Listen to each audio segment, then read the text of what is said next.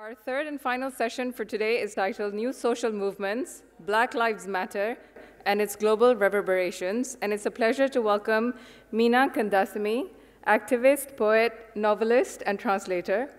Russell Rickford, Associate Professor of History at Cornell University, who joins us via Zoom. Ahmad Sikainga, Ali A. Mazrui Senior Fellow at the Africa Institute Sharjah and Professor at Ohio State University. Keeanga-Yamahtta Taylor, Professor in the Department of African American Studies at Princeton University, who also joins us via Zoom. And Suraj Yengde, Research Associate in the Department of African and African American Studies at Harvard. Our moderator is Elizabeth Giorgis, Associate Professor of Art History, Theory, and Criticism at the Africa Institute Sharjah. I would now like to hand over to the panelists. Okay, good afternoon. So we have 5 speakers today. Initially we allotted only 50 minutes. I think I'm going to go with 20 minutes. 15 is whoever can get it done in 15, that's fine, but I'm allotting 20 minutes. So welcome all. Since the rise of postcolonialism as a theoretical construct and field of study associated with decolonization, new social movements have emerged, mostly as issue-oriented fronts and alliances. So this panel will focus on movements, including Black Lives Matter, which has been fueled by anti-Black racism and structural inequalities rooted in slavery and capitalism. So I give the floor to, begin with in the order received by Meena Kandasamy. So if you can begin. Thanks to the Sharjah Art Foundation for giving me the space to speak about new social movements, Black Lives Matter, and this global reverberations. To claim this space, to claim this stage, to lay a claim to the conversation that we are about to embark on, I want to start with 2 lines of Tamil poetry and my translation of the same. Namarkum kudiyallom namanayanjom naragattil idarpadom nadalayillom. We are not the subjects of anyone. We do not fear the god of death. We shall not suffer, were we to end in hell. We have no deception, we have no illusions. Namarkum kudiyallom namanayanjom naragattil idarpadom nadalayillom. Nobody's citizens and nobody's slaves, fearless of lynchings and beheadings, unscathed by the torrent of hell fires, we do not tremble at certain death. Namarkum kudiyallom namanayanjom naragattil idarpadom nadalayillom. As people, we refuse to be ruled. As people, we refuse to die. As people, we refuse to suffer. As people, we refuse to be deceived. Namarkum kudiyallom namanayanjom naragattil idarpadom nadalayillom are lines from the classic Tamil poetry of the Bhakti poet Tirunavukkarasar, who was persecuted by Mahendravarman, the Jain Pallava emperor, for his faith in Shaivism. It's widely believed that these lines were sung when efforts were made to arrest him and produce him in Mahendravarman's court. Because the 7th century Tamil of Upper is still in everyday use, and at the same time some words include larger worlds of meaning, it opens up to all of these renderings, all of these translations. This declaration that we are not citizens or subjects is a radical slogan to throw in the face of a tyrannical state. It encapsulates the people's rejection of subjugation as subjects, and closer home brings to mind the poet or the writer's disowning of association with the state. This reworked poem was written in response to the times when any critique of the Indian government faces the charge of sedition and terrorism. Of course, the question of citizenship or being subjects reminds us of colonialism and fascism. But the history of people resisting to be misgoverned goes way back in time. The oppressor changes.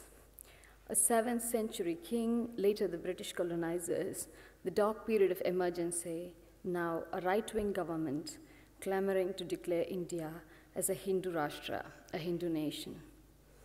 The oppressor is a constantly shape-shifting entity, power like a game of musical chairs, but people's resistance has always carried the same spirit of defiance. When I was asked to speak about the global reverberations of the Black Lives Matter movement, especially the protests that took place over the summer of 2020, I wanted to recall that as an Indian, it filled me with enormous hope. This protest seemed to offer a possibility. In January and February 2020, ordinary Indians had started mobilizing against the amendment to the citizenship laws, against the decision to create the National Register of Citizens and the National Population Register. India's northeast, especially the state of Assam, was acutely aware of what the measures could do and how easy it was to move someone to detention camps once the citizenship was made suspect. India's Home Minister Amit Shah made several open statements where he likened Bangladeshi migrants to termites and said they would be drowned in the Bay of Bengal. Protests erupted everywhere, and they were often led by women, a majority of them Muslim, as in Shaheen Bagh. Their political awakening was a moment that overthrew the hegemonic narrative that Muslim women needed saviors. Likewise, equally powerful interventions came from Dalit political movements like the Vidudalai Chiruthaigal Katchi, the Liberation Panthers Party in Tamil Nadu, or the Beam Army in Delhi, Uttar Pradesh, etc. What followed these citizenship protests was the Delhi pogrom, which targeted Muslim communities, where several BJP leaders openly shouted slogans of Goli Maro Salonko, meaning shoot the bastards. And this pogrom left at least 68 people dead, a vast majority of whom were Muslims. The violence included extreme incidents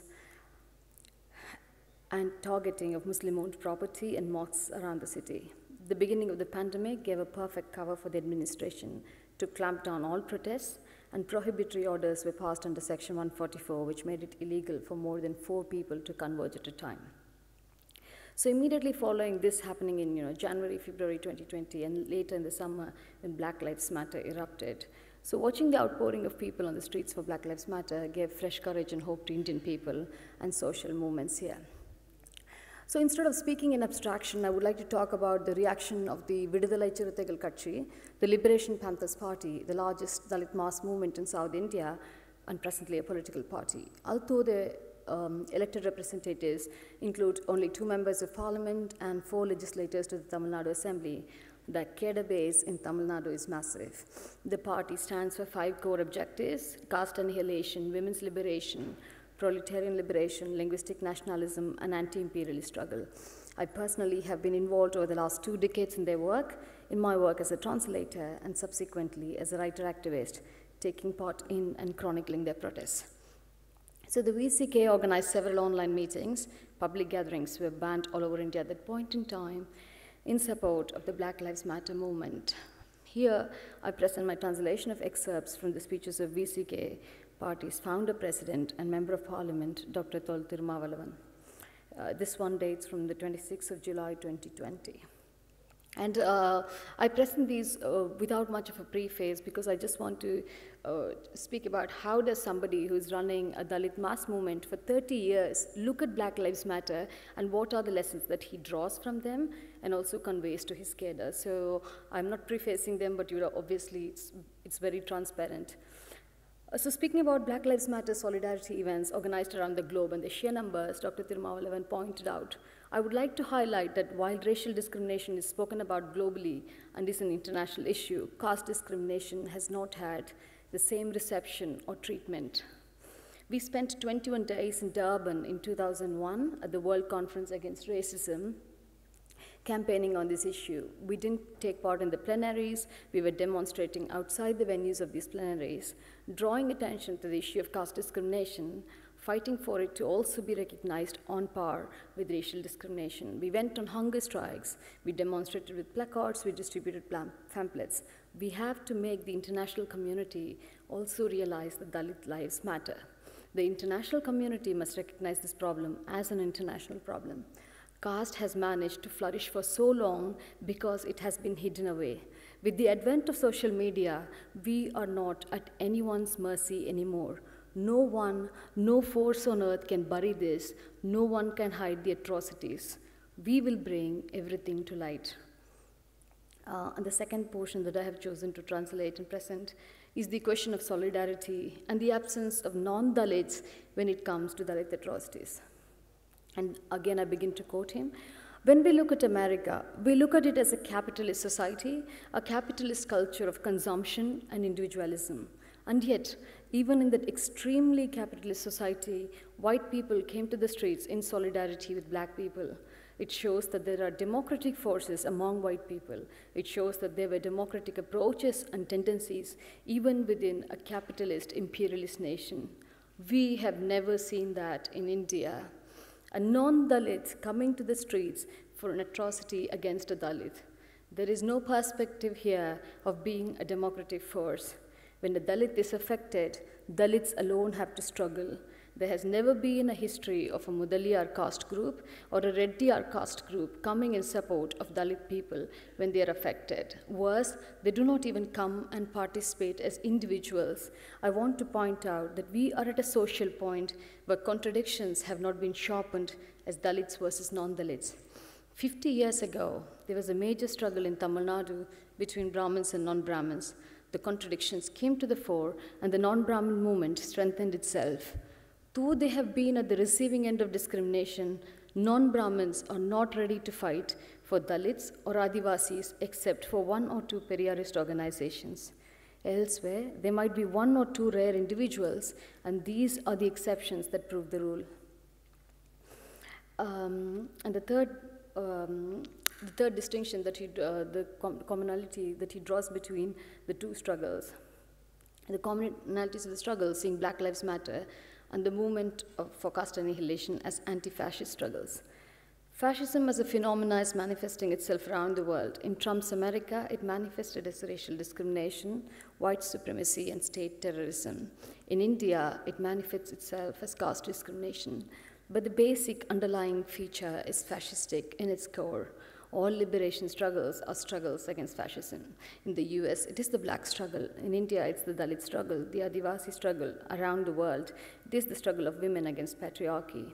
Anti-fascism is not only meant for black people. Dalits are also anti-fascists. Women are also anti-fascists. Martin Luther King, and then he brings this comparison between a figurehead of the African-American or black emancipatory movement and compares him with Ambedkar. Martin Luther King fought against the fascism that went by the name of white supremacy. Ambedkar fought against fascism that went by the name of Sanatan Dharma, or the caste system. Sanatan Dharma is nothing but Indian fascism. Those who oppose it are Ambedkarites. Dr. Martin Luther King spoke of liberation. He fought against racial discrimination to destroy racial inequality within a nation. Dr. Ambedkar, on the other hand, struggled to build a nation out of an anti-democratic, unequal, unfree, oppressive society where ruthless casteist fanatics are in power, where birth-based discrimination is the social order.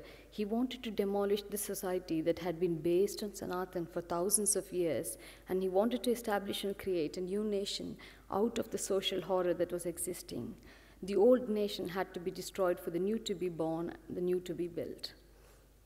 And finally, I also conclude with something else that we can later open up for debate, where he says, where there's both the humility and acceptance of reality to say, we cannot always copy or replicate the techniques of the black struggle here. There are two different ground realities, there are two different struggles, but we will stand together and in solidarity with the black people, we'll fight against fascist forces everywhere. So moving from what did the Black Lives Matter movement mean to Dalit mass movements in India, I want to speak a little bit about the big theme of the conference, which was the afterlives of the post-colonial, and want to actually say that in many ways, neoliberal Hindutva is nothing but a kind of East India Company 2.0. So neoliberal Hindutva has inherited and wrested back all the oppressive machinery and structures of the colonizers. Every textbook strategy of the colonizer is being copied and implemented. So you have colonial era sedition laws employed against university students, against pro-democracy protesters, against journalists.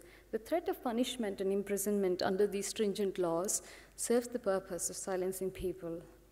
Likewise, one of the strongest weapons in the hands of imperialism, which is anti-terrorism laws, are also arbitrarily deployed at the drop of a hat to criminalize Dalit and human rights activists, anti-mining activists, etc. This is something I don't have the scope to completely go into, but I'm just going to highlight on why I would call neoliberal Hindutva as East India Company 2.0, which is just look at these two big billionaires, Adani and Ambani, and how is it different from extractive colonialism. Adani alone controls 6 airports. He controls 12 ports on the east and the west coast of India. Recently, he also acquired, in January 2022, the train line from Sargoja in Chhattisgarh to enable the direct transport of coal from the mine to his port. He's already India's largest private coal miner. And Adani's business interests are not only in India. So he's also involved in Australia, he's involved in Myanmar, and around the world. And also the question is, how do you link Adani and Ambani with the disaster capitalism that we witnessed during the pandemic? So the increase in the wealth of the top 11 billionaires of India during the pandemic could sustain the National Rural Employment Guarantee Scheme for 10 years or the Indian Health Ministry for 10 years. So this kind of shows the proportion of money that they made. And why are people who fight for social justice, people who fight or represent the caste annihilation movement, why are they against this kind of unbridled capitalism? Is because it will end up removing the fig leaf of social justice, or what goes by the name of reservation in India, and the welfare state that exists. And one of the biggest mass movements that did take place in India, after beginning at least in September 2020 and extending until the repeal of the 3 neoliberal farm laws in November 2021, was the farmer struggle. More than 1,000 farmers lost their lives. Their movements, Modi's government sought to crush their movement by the sheer brute force of the police machinery, and often also brought in the paramilitary. There was a complete infiltration of the state apparatus by those on the right wing. And, but the farmers were relentless. They just did not back down. And in fact, because of the polls or elections coming up in Punjab, as well as just the fact that they would not back off, Modi's government was forced to its knees and had to repeal the laws. I also think that new social movements may not even always take the shape of large-scale people's mobilization, because something else that's happening, which again mimics the colonial structure, is the way in which the central government, the union government led by BJP, has started using the post of the governor, which existed, to kind of rule every state by proxy, in which the people's aspiration of elected representatives from the state is overridden by the governor, who is controlled by the center. And moving on from both of these topics, so in a linked way, I also want to talk about what does decolonialism mean in India today, and what do we name an oppressor who shares your passport and your skin color, practices all the horrors of colonialism, but speaks the language of diversity and decolonialism? How does one perform the urgent political task of exposing this performative political posturing? So let me begin by listing out some of the things which are hugely problematic and oppressive in my cultural universe, especially when it concerns sexuality: the strictures of caste and endogamy, the regimentation of bodies, the terror that surrounds love, especially love that does not meet socially permissible copulations. Because these are ever-present discriminations that cannot be blamed on colonialism alone, because it does not augur well for a society to lay all the blame for its disintegration at the doorstep of colonialism. Such an attitude, which is often practiced by revisionist Hindutva, which blames only the external oppressor, is dangerous because it prevents introspection, it prevents reform. By diverting attention elsewhere, it throttles the space for evolution from within the ranks. Also, such finger-pointing and outsourcing all the ills of society makes the case easier for Hindu right-wing groups and the historical revisionism. It allows the us versus them debates. The claim that we were different, we were an open society, and it was the British who came and ruined us, a narrative that unites right-wing, hatred-filled nationalists and lazy liberals, means that in the 75 years since the British left, how have we shown that we are different? So to blame the British without acknowledging the horrors of caste and caste patriarchy, which existed for hundreds of years before their arrival, is convenient whitewashing, as in using the white oppressor or colonizer to cover up for what was deeply rotten and wounded in our society. So what I would call the urgent political task is resisting the right-wing appropriation of decolonization. There is a danger that the discourse around decolonization is completely appropriated by the right wing in India, or in other previously colonized countries. Where it remains an academic project, decolonization panders to white guilt, to the white savior complex of seeking absolvement, or the learning experience, and the forgive me, Father, for I have sinned moment of performance that will allow them to walk around with washed hands. But sometimes, in a sinister manner, decolonization functions as a smoke bomb. There's drama and distraction, it's entertaining, and it's even the current trend as far as circus routines go, but it's necessary to watch what happens when the tent is smoke-filled. Where decolonization is about tangibles, there's the promise of drama, there's the spectacle of return, the rhetoric of restitution. But where decolonization is about intangibles like education, culture, politics, civil rights, there is the promise of tragedy. So one day the BJP submits to the Supreme Court that the fabled Kohinoor diamond was gifted to the Queen. And the next day, when they're pulled up by the High Court, they face a loss of face and argue that the gift was a theft because the Maharaja who gave it away was a minor at the time. So a single diamond becomes emblematic of national pride. This is low-stakes, performative decolonization on which the left and the right, you and me, can all agree to agree. The dangerous variant is where decolonization is pushed forward as a corrective by right-wing. This is the classic parallel of right-wing religious terrorism. The anti-imperialist, anti-Western facade of ISIS and Taliban are no different from the anti-imperialist, anti-Western line of the BJP RSS. So in India, we are living in a bizarre world where the terror accused in the Malegaon blast case, Sadhvi Pragya, is called as an eminent speaker at an educational institution and asked to speak about how to get out of the colonial mindset. An actual terrorist becomes an intellectual in this new order of things and wields decolonization as her weapon. Meanwhile, the real intellectuals, the real moral compasses and conscience keepers of our society are locked up in jail under terrorism charges. Look at the Bhima Koregaon 16. This is such a shameful inversion of things, how things ought to be and how they actually are. So likewise, introducing the new education policy, the Indian education minister said the biggest challenge facing the education system and the government was figuring out how to decolonize the Indian mind. One of Hindutva's fiercest ideological opponents, the founder president of the VCK, the Liberation Panthers Party I earlier spoke about, faults the NEP, the National Education Policy, as attempting to establish caste-based education in India. I quote him again, the National Education Policy imposes the three-language formula. It imposes hereditary education. They are introducing public exams at so many levels so that students drop out of education and go back to their hereditary occupations. They are creating a compulsory nationwide entrance exam for students to enter college. The children of fisher people are no longer fishing. The children of goldsmiths don't make jewelry. The children of shoemakers don't make shoes. Barbers are no longer doing their hereditary jobs. This is a list that I can keep on expanding. This is the fear of the Sangh Parivar, the RSS. Who will do these jobs which have been done hereditarily for ages and ages? What will happen if all these do not continue?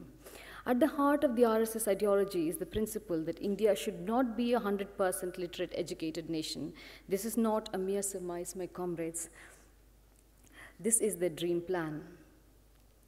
So coming back to it, what is being dressed up as decolonization by the Hindu majoritarian BJP government is a return to the oppressive caste system which discriminates people on the basis of descent and which ordains work through hereditary caste work. This rejection of the Western by Hindutva forces under the politically correct language of decolonization prepares a fertile ground for fascism. India's Home Minister Amit Shah has said on record that Western standards of human rights should not be applied to matters pertaining to India. Imposing a communications blockade in Kashmir after revoking the state's special constitutional status in August 2019 in order to further the Hindutva agenda of corporate-sponsored settler colonialism, Shah has gone on to justify this, saying, people are trying to create a hue and cry over lack of mobile connection for few days. Lack of phone connection is not a human rights violation. So this is how it flows. We will decolonize the Indian mind, meaning human rights is Western, meaning Western standards of human rights do not apply in India, meaning a communications blackout is not a human rights violation. When progressive discourse is co-opted to justify a regressive, oppressive, and hegemonic politics, we have the collective responsibility to be in a state of constant alacrity. We have the responsibility to call out, to demarcate boundaries, to refuse to allow this catastrophic misuse of political terminology. We do not want the pretext of decolonization used by the right wing to fund our children's enslavement or to perpetuate settler colonialism. Jai Bhim.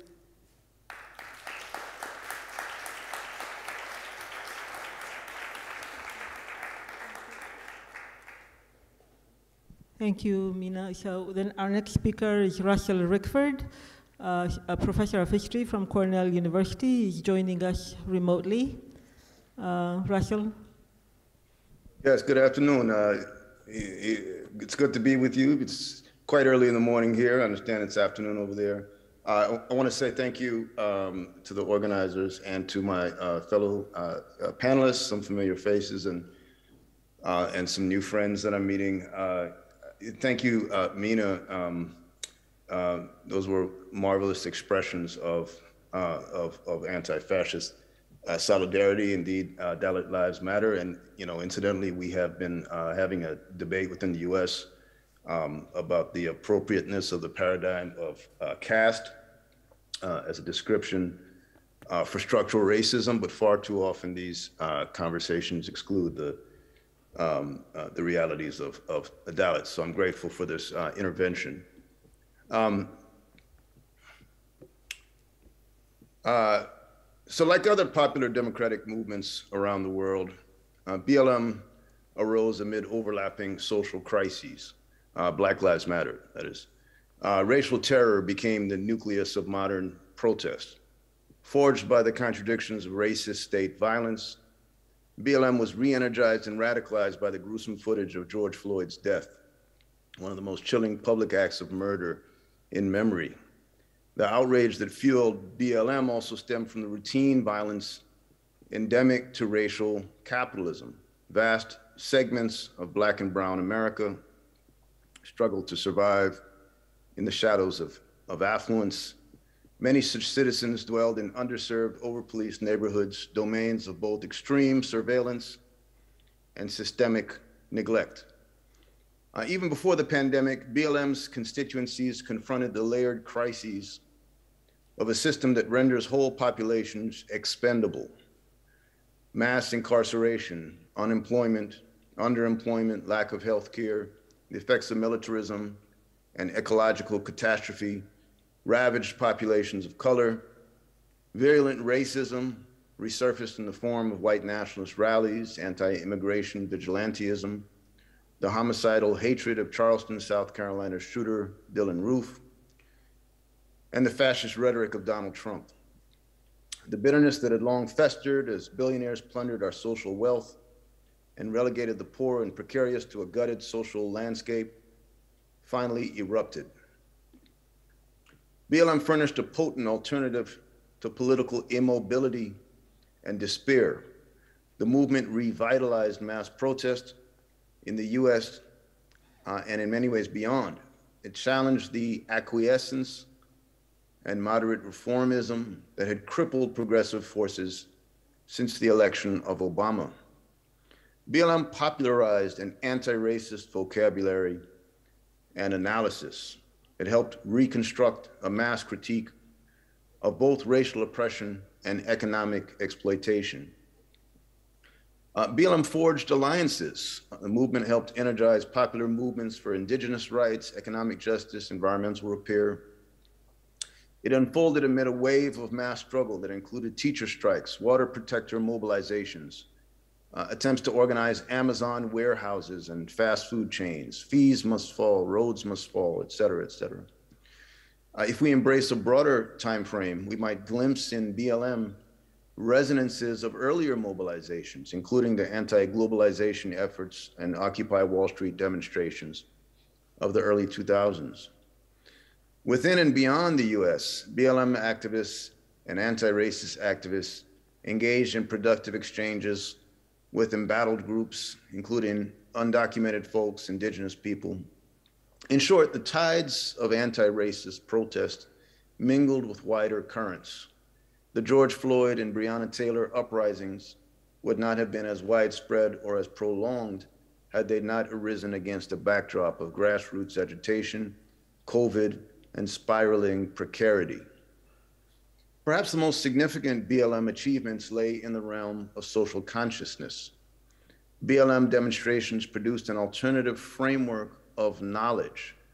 They offered a way to break psychologically from the old regime and reconstruct popular awareness.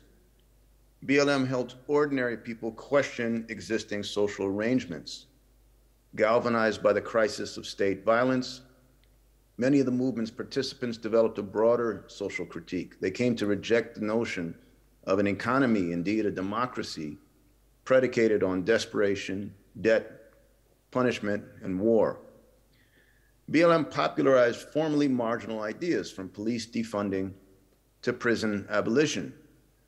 As they joined in grassroots protests, some activists were moved to ask, what would it mean? What would it take to build a society in which no one is desperate, in which there is no need for the threat of state violence? One sign of BLM's influence was the tremendous backlash it provoked. The mechanisms of repression included attacks on protesters and journalists, the ongoing militarization of police, and the revival of anti-communist scare tactics. And of course, as has already been suggested, these acts of repression extended well beyond the United States.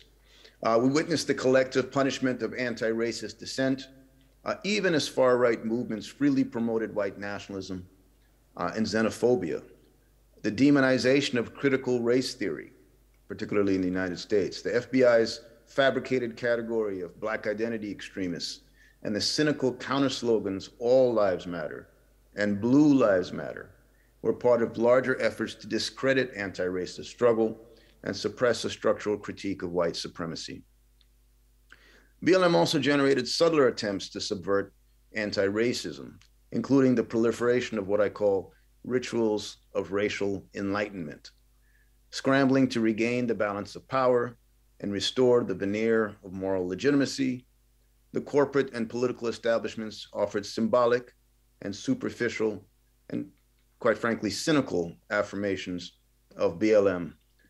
Managers of the status quo attempted to bureaucratize and co-opt anti-racist revolt. They hoped to funnel radical energy back into the cul-de-sac of electoral politics, to cast anti-racism as personal self-help or as shifts in individual behavior, rather than as efforts to dismantle racial capitalism. So Meena has talked about performative liberation and neoliberal decolonization. In the United States, we have the diversity and inclusion regime, which exists to convert demands for racial justice into a kind of moral theater. Nevertheless, in 2020, BLM emerged as the cutting edge of struggle in many parts of the world. Popular repudiation of racist state violence and anti-Blackness became global frameworks for mass protests. Millions of people recognized racial violence, or began to recognize racial violence, as a byproduct of a system that renders human beings disposable. They began to see racism not just as evidence of intolerance, but as a mechanism for expropriating land, dividing and exploiting labor, accumulating capital, and controlling foreign and domestic markets. In short, people began to acknowledge that the whole system is rotten. BLM became a universal grammar of dissent, a way to name an international order rooted in expanding security and carceral regimes on one hand, and shrinking public sectors and social programs on the other. Tales of America's racial atrocities reverberated throughout the world, as they did at the height of the Cold War. Reports of police slayings of African Americans galvanized Black Brazilians. International watchdog groups condemned racist American policing. Anti-Blackness in the US became a touchstone for anti-racist campaigns overseas. Parallel movements erupted in Canada, the Netherlands, Israel, New Zealand, Colombia, the UK, et cetera, et cetera. The global George Floyd demonstrations reinvigorated efforts to remove statues, flags, and other iconography associated with racism, enslavement, colonialism, and genocide. From Chicago to the British city of Bristol, Protesters attacked monuments to white supremacy and Western conquest. In 2016, Vision for Black Lives platform noted that, quote, as oppressed people living in the US, the belly of global empire, we are in a critical position to build the necessary connections for a global liberation movement, unquote. BLM had helped revitalize radical Black internationalism. Many of the movement's participants rejected the myth of American exceptionalism. They refused to view US democracy as a unique model for the world. Rather, they saw the US as Ida B. Wells and W.E.B. Du Bois and Fannie Lou Hamer had seen it, as a regime rooted in the same structures of exploitation and conquest that upheld many other empires. The new internationalism bolstered Black Palestinian solidarities. During the uprising in Ferguson, Missouri in 2014, after the police killing of Mike Brown, Palestinians in the occupied territories tweeted advice to Black demonstrators about surviving tear gas attacks. In recent years, African Americans have played key roles in efforts to express solidarity with Palestinians. I shouldn't say just in recent years, but certainly in recent years, there's been growing visibility among African American solidarity with Palestine. BLM raised critical questions about the global dimensions of justice. Who is the oppressor? Who is the oppressed? Who is the colonizer? Who are the colonized?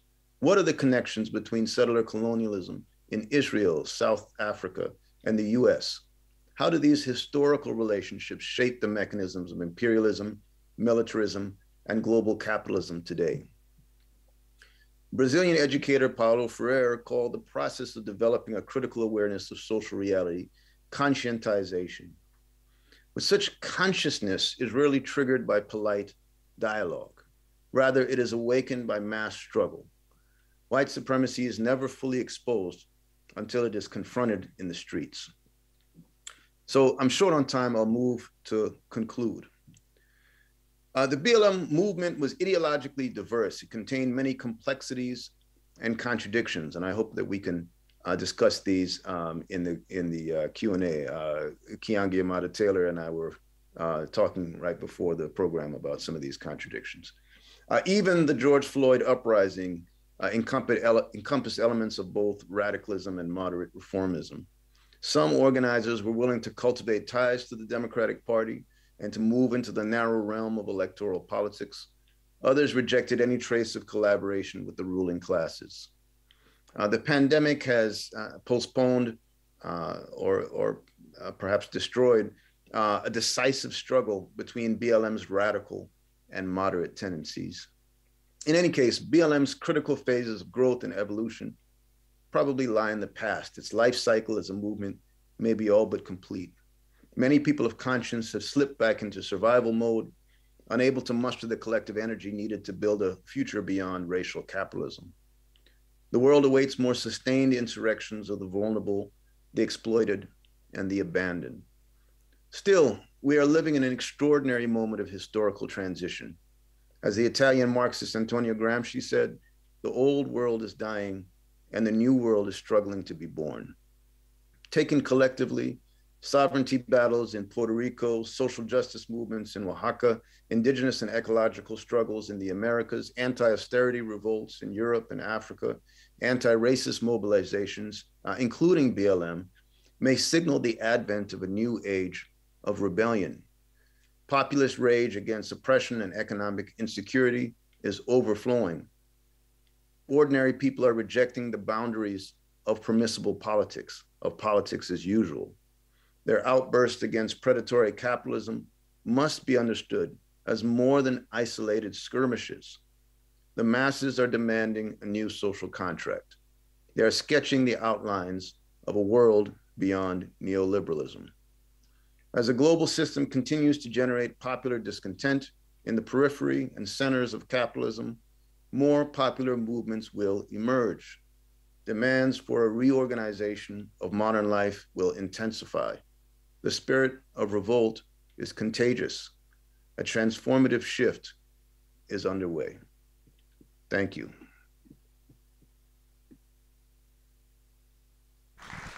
Thank you, Russell. The next speaker is Professor Ahmad Sikainga, who is a fellow at the Africa Institute, the Ali Mazrui Global Fellow, Senior Fellow. He's a professor of history at Ohio State University.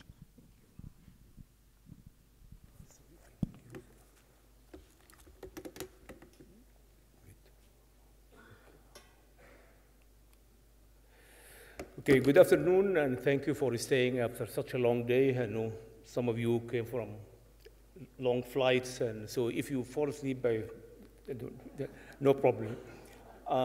Okay, my presentation deals with the impact of Black Lives Matter and racial justice, how it's reflected here in this part of the world, in the Middle East, especially in the Arabian, the Persian Gulf, North Africa. So it has generated a great deal of debate about the region's history, the legacy of slavery, and so forth. So I decided to focus mainly on the debate about slavery and its legacy in the Middle East, focusing mainly on Arabia and the Persian Gulf. That's part of my current research project on slavery, oil, and wage labor, focusing mainly on Qatar. So before I start talking about the debate, just the basic facts about the evolution of slavery in the Middle East. We know that, like the rest of the world, slavery in the Middle East goes back to the ancient times, before the rise of Islam and after the rise of Islam. What is important is that slavery in the Middle East before the rise of Islam continued. I mean, there's an element of continuity. What happened is that with the rise of Islam, the practice was recognized. Islamic law developed certain rules governing the practice of slavery, for instance, deciding who is enslavable and who is not. What are the rights and the limits of enslaved people? Mechanism for manumission, several ways.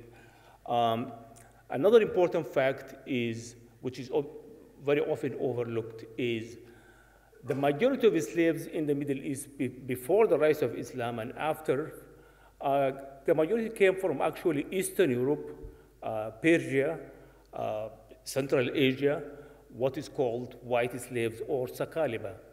But another major source, one of the oldest sources, of course, is the Horn of Africa, the proximity between Arabia, just across the Red Sea, mainly ancient Nubia, present-day northern Sudan, as well as Ethiopia, Somalia, and these regions. Now, in the 19th century, beginning 18th, 19th century, actually, the slave trade peaked at a time when it was abolished in the Atlantic world. And this was mainly due to the changes in the global economy, especially in the Gulf, with the development of the pearling industry, as well as the production of this. This is the subject of Matthew Hopper's book, Slaves of One Master. So instead of debating slavery as, there's an assumption among historians that slaves in the Middle East, just because people love to have slaves. Matthew Hopper and many others who start working on the Indian Ocean have started looking at the productive roles of slaves. But since actually, say, the publication of Bernard Lewis, Race and Slavery in the Middle East, there has been a great deal of debate among Western scholars about the nature of slavery in the region. And most of this debate focused on key issues. First, framing slavery. Is it Arab? Is it Muslim? Recently, people frame it within Indian Ocean slave system. Defining what is slavery itself. The other issue is the fact that slavery persisted in this region well into the 20th century. And of course, this happened also in Africa as well and many other places. And the question is, why did it exist until mid-20th century? For instance, if you look at the Middle East, slavery was abolished in Bahrain in 1937. It was abolished in Qatar in 1952. in Saudi Arabia in 1963, in Oman in 1971. So that became one. But the issue that I want to focus on is Western scholars have lamented the fact that despite the long history of slavery in the Middle East, there is a silence about this topic. It's considered a taboo, and so forth. So this is what I really want to focus on, is the assumption. First, as I said, regarding the definition, one of the main questions is whether to compare slavery in the Middle East with that in the Atlantic. For instance, Gwen Campbell, who is a leading historian of slavery in the Indian Ocean, and there is no scholarly consensus as to the meaning of slavery in the Indian Ocean world. And he also went on to say that with the exception of the plantation economies in the islands of southern Indian Ocean, there was rarely any form of plantation slavery. This was a source of his, this quote in his book, The Structure of Slavery in the Indian Ocean. Ohio Toledano, who wrote about the Ottoman slavery in the Ottoman Empire, basically he placed all these diverse categories of slaves as kind of a continuum, various degrees of bondage, rather than a dichotomy between slave and free. So there was a great deal. What I want to focus on is that there's a great deal of literature written in Arabic that came out, but really nobody paid attention to. Just before I got into this book, for instance, at the turn of the century, at the end of the 19th, beginning of the 20th century, there was a great deal of debate among what we call the Salafiyya movement. These are basically Muslim scholars, ulama, theologians, who began to debate the abolition of slavery and so forth. So it became a matter of debate between Salafi reformist and more conservative ulama, or the establishment. So this is just a list of books that came out during the past few decades. You have this Muhammad Abdul Wahab, Rickford Islam, Slavery in Islam. Hamid Shafiq was talking about, the translation is Islam is the liberator of slaves. Abdul Nasir, the position of Islam towards slavery. Another, Ben al-Islam, Islam wal-Umm al-Ukhra, that's also slavery in Islam and in other nations. And some people focus on a certain category of slaves. For instance, the Egyptian writer Najwa Kamal focused on what they call the Jawari, or meaning female slaves and young boys in Egypt in the medieval period. This is a work on eunuchs in Arabia. And also you have one of the topics that attracted a lot of attention was the Zang rebellion, the slave rebellion that happened in Basra, in Baghdad, in the 9th century AD. Another book by Muhammad Abdul Ghani Sabbagh. And then also, this is an important point here, that there was no consensus in the 1950s, 1960s, with the rise of Arab nationalism. You have a group of people who began to critique the practice of slavery, especially in Saudi Arabia and other places, and it became a matter of, so this is a book by the Secretary General of the Sudanese Communist Party, Muhammad Ibrahim Nugutu, died in around 2011, and he talks about the evolution of slavery in the Sudan. However, I think that one of the most important areas that needs to be looked at is the representation of slavery in literature. And the subject actually has been the focus of several novels. One of the most prominent writers from Saudi Arabia, who's also a journalist, is Mahmoud Traore, of West African descent, who is of family migrant. He wrote several novels. One of them was called Maimuna. It's a story of a West African family who migrated from West Africa at the end of the 19th, beginning of the 20th century, during a time when West Africa was in turmoil. You have the end of the slave trade, the beginning of European colonialism. And they came to Mecca, and the father, of course, this is an old tradition that people want to be close to the holy sites of Islam and spend the rest of their life there. And then in Mecca, the father went on a trip to Jerusalem, and his brother, who was living in Mecca at the time, was wandering around, and he was kidnapped by some Bedouins. So the story is about his experiment, his experience as an enslaved person.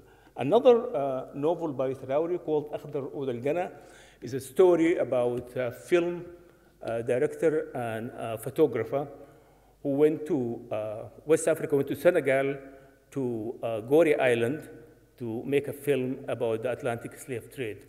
So it was full of dialogue about racism and so forth. And it was became one of the most popular books. And the last one, which is quite interesting, is a novel called Kalbu min Bangalan by Saiful Islam Ibn Saud. This is the son of the Saudi king Ibn Saud, who ruled in the 1950s and so on. And it tells the story, actually it was biography, of his mother who was kidnapped from Baluchistan in Persian Iran, brought, just like in early 1920s, brought across the Gulf and was sold in Eastern Arabia and ended up being one of the wives of the Saudi ruler. So it's an intriguing story, and it draws attention to a neglected aspect, and that is the enslavement of Baluchis, especially from the area between Iran and Pakistan. And this is mainly in the 1920s, 1930s, when the supply of slaves from East Africa dwindled. This region became one of the major sources of slaves, especially in the country of Oman.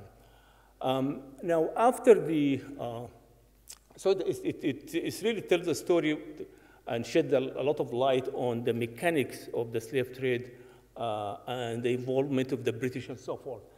So I think these novels are very important, and especially if we're talking about the silence about slavery, I find, as a historian, I find this quite useful in terms of giving insights into the experiences of enslaved people.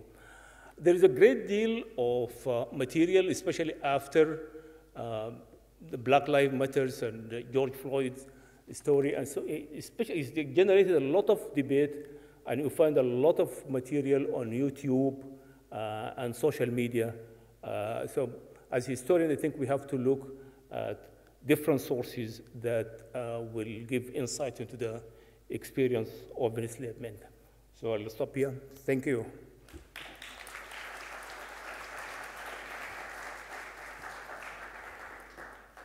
That was short and sweet.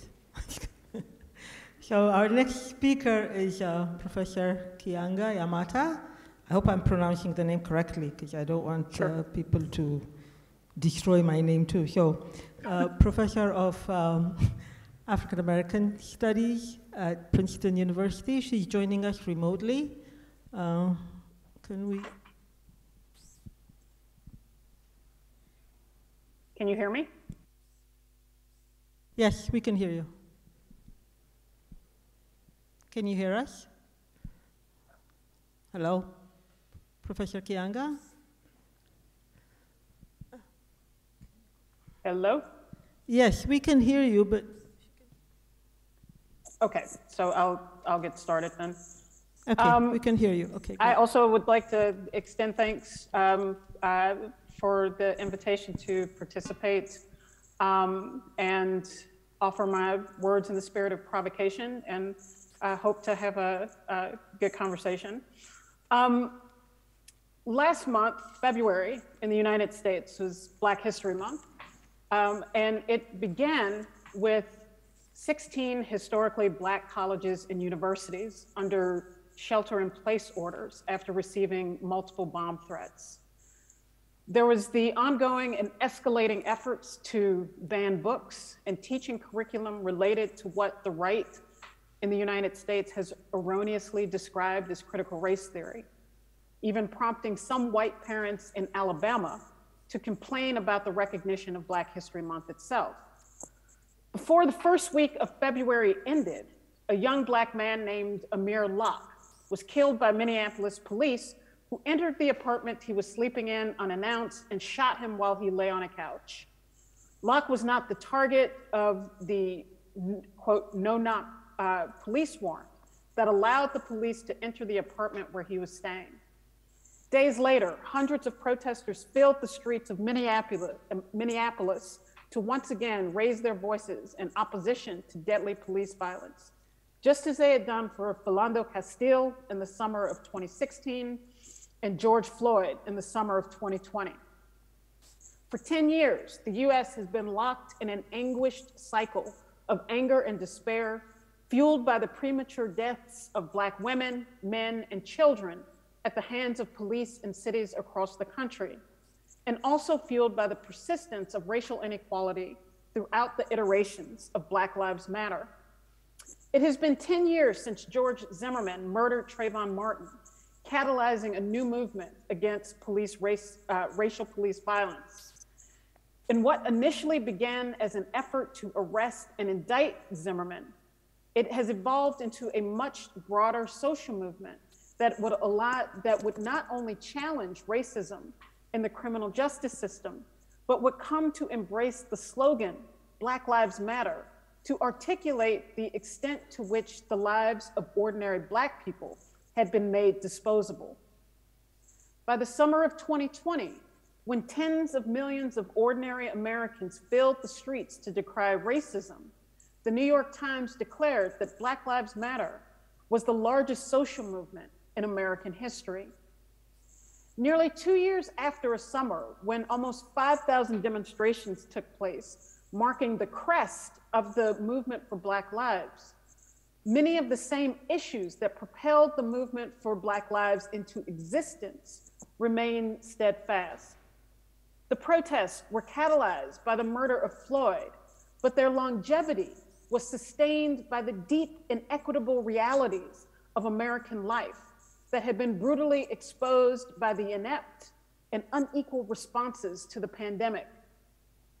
Bailouts for corporations contrasted to meager cash assistance begrudgingly dispensed by elected officials.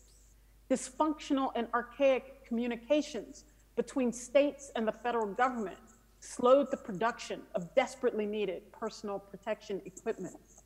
The arbitrary designation of essential employees thrust most vulnerable workers into the front line, revealing the fragility of workplace protections and the paucity of benefits like sick days or sick pay.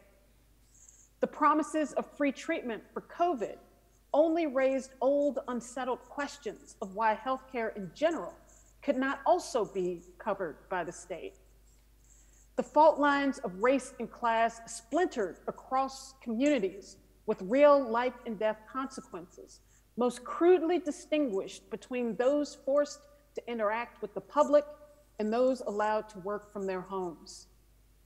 The 2020 demonstrations became cathartic expressions of collective grievance as millions took refuge in the solidarities of fear and vulnerability created by the unprecedented pandemic.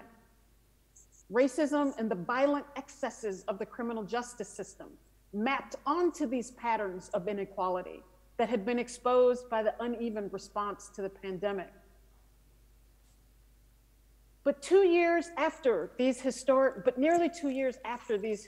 protests in the summer of 2020, the movement for Black lives now faces existential questions about its continuation.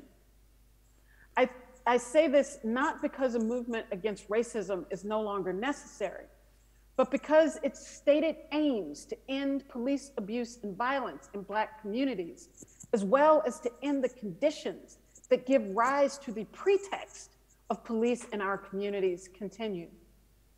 This is hardly surprising, but it begs the question of whether there are different strategies and tactics that can achieve the movement's goals, or at least bring it closer to them.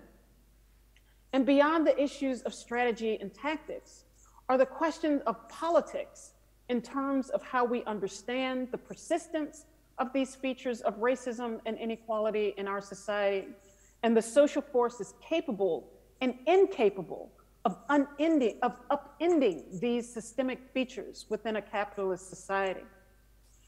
It would be wrong to say that nothing has changed in the last 10 years of the movement for Black lives. And I'll just say that I think that many of the transformations or the changes that Russell alluded to in his comments that I wholeheartedly agree with. Not only did the movement expose racism as a core feature of American society, but it normalized the observation of systemic racism, moving the popular understanding far beyond individual bigotry. In terms of tangible changes, city and state governments across the country have passed various kinds of bills with the stated intention of reforming the police. By May of 2020, more than 700 police reform bills had been introduced across the country. And by the end of the year, nearly 100 had been enacted. Across the country, there have been minor and major efforts to disrupt the status quo in the criminal justice system, including attempts to end cash bail, decriminalizing marijuana possession, and other strategies that are referred to as decarceration in the US. These efforts have been buttressed by a handful of campaigns to elect so-called reform prosecutors. When Michelle Alexander's The New Jim Crow helped to galvanize liberals and shed light on the catastrophic consequences of the country's decades-long pursuit of punishment in the form of imprisonment, the movement for Black lives provided the threat of social and political instability inherent to social movements to coerce public officials to act. But the emergence of defund the police as a central demand of the movement in 2020 was also indicative of how little reform had permeated the whole of American society. Defund was not the product of youthful petulance, as it was described by politicians and the punditry. Instead, it reflected the maturation of organizers who had been witness to the failure of earlier efforts that focused on body cameras and federal consent decrees to rein in police. It was evidence that some portion of the movement had radicalized and concluded that reform of the police was no longer possible. But raising the essential question again, what and who are the social forces necessary to compel the American state to disinvest in its armed wing and invest in the social programs that may render the armed wing unnecessary? Determining a clear way forward for the movement for Black lives has been complicated by the diffused and decentralized nature of its organization and leadership. Moreover, the most powerful and largest eruptions of protest have not been organized by groups. The rebellion in Ferguson in 2014 that catalyzed the movement was not organized. The uprising in Baltimore some 9 months later in the spring of 2015 was also not the work of any particular organization. And certainly the historic protests in the summer of 2020 were not the product of any kind of organizational strategy. Movement organizations interceded after to try and build out of these explosions. But the strategy has almost always been centered around winning reforms organized through public policy platforms. This has involved an orientation focused tightly around various kinds of electoral politics and elected officials. This has included meetings at the White House during the Obama administration, joining White House-initiated police commissions. It has involved appealing to the Democratic National Committee, the organizing body of the Democratic Party, to include movement demands in the party platform for the Democratic Party. In this way, some of the most influential actors within the movement have sought alliances within the state to win substantive reforms. To be sure, this strategy has netted some state-led reforms, changes that I described earlier, but they have also undermined the political independence of the movement, and those efforts have been wholly insufficient and thus triggered the questions about what is necessary to build a movement that can surpass the real but still anemic reforms that exist today. The reforms thus far have been anemic because movement organizations have not been able to harness the power of the street protests and rebellions that created the space for the movement in the first place. The issue at hand, especially as the Democratic Party moves to the right and seeks to abandon its connection to the movement for Black lives, is how to build a mass movement that can pose a political and social threat to the status quo. But the question of the mass movement inevitably means building beyond the movement for Black lives. In the United States, African Americans can lead, but cannot alone sustain a movement that has the capacity to overcome the racism and class inequality that disproportionately impacts Black people. Not only are African Americans a statistical minority within the United States at 13%, but the movement for Black lives, perhaps more than any other social phenomenon in 2 generations, has exposed and exacerbated class divisions within the Black population, making calls for unity untenable and raising strategic and political questions about the salience and efficacy of certain forms of political representation.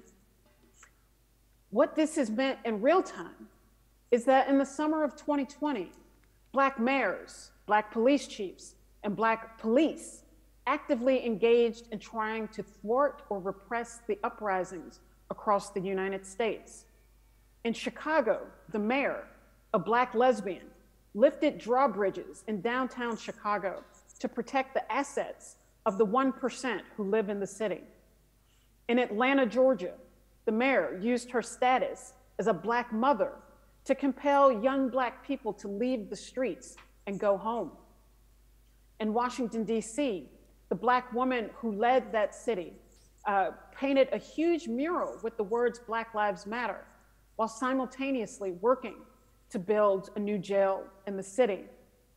In Philadelphia, the Black police chief, Danielle Outlaw, authorized the use of tear gas on unarmed, nonviolent protesters. These were not moral failings, and these are only a few examples. These were not brothers and sisters who sold out the movement. These were class warriors who understood that their own proximity to power, ability to exercise power, and to ascend to greater heights of power depended on their ability to control unruly working class Black populations. Indeed, the former mayor of Atlanta emerged as a shortlist candidate for vice president for Joe Biden in the 2020 election during that summer. Of course, that post eventually went to Kamala Harris, the former Attorney General of California. Harris, it is worth remembering, made a name for herself in part by getting tough with Black juveniles and pursuing a destructive law and order agenda. Solidarities with an emergent, powerful Black political class has been based in mutual histories that simply no longer exist. Of course, this class is still vulnerable to racist attack, as has become the new normal in American politics. But their proximity to power and their own aspirations for ascensions into the ruling class preclude the possibilities of coalition and mutual struggle. This is the added urgency to examine new formations and new coalitions to win the substantive changes that the movement seeks. This means thinking through the role and constituency of a mass movement that has the real capacity to coerce and pressure the American ruling class into substantively changing the conditions that undermine Black life.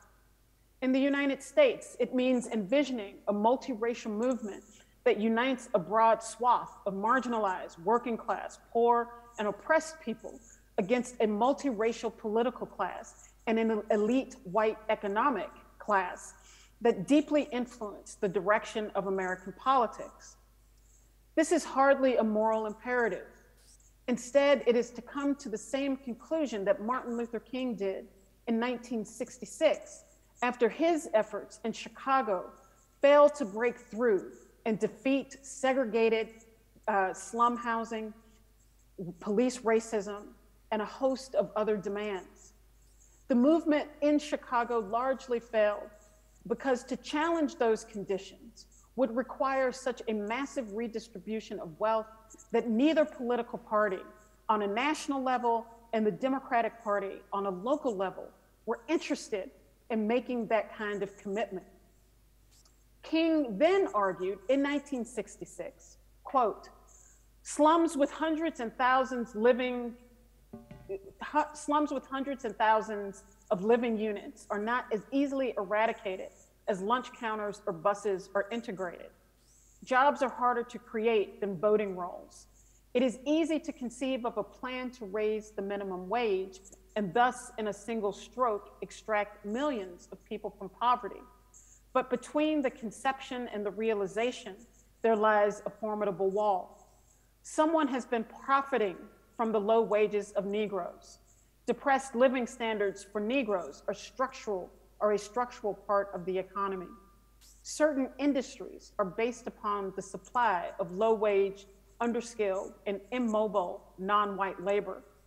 Hand assembly factories, hospitals, service industries, housework, and agricultural operations using itinerant labor would all suffer shock, if not disaster, if the minimum wage were significantly raised.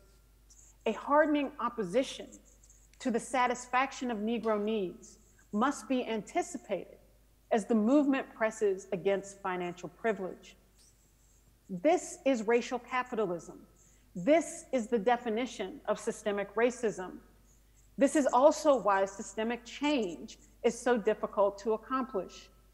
King's recognition of capitalism as at the root of the racism and inequality that shaped much of Black life compelled him to imagine a mass movement of those with no real interest in this system.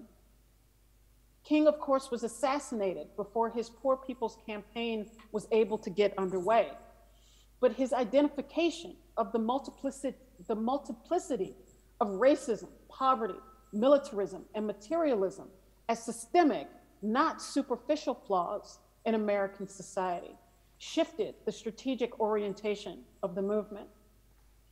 Audre Lorde, when recalling the obstacles encountered by the Black movement of the 1960s, argued that to push through these obstacles in the 1980s required new ideas, new politics, and a willingness to do new things.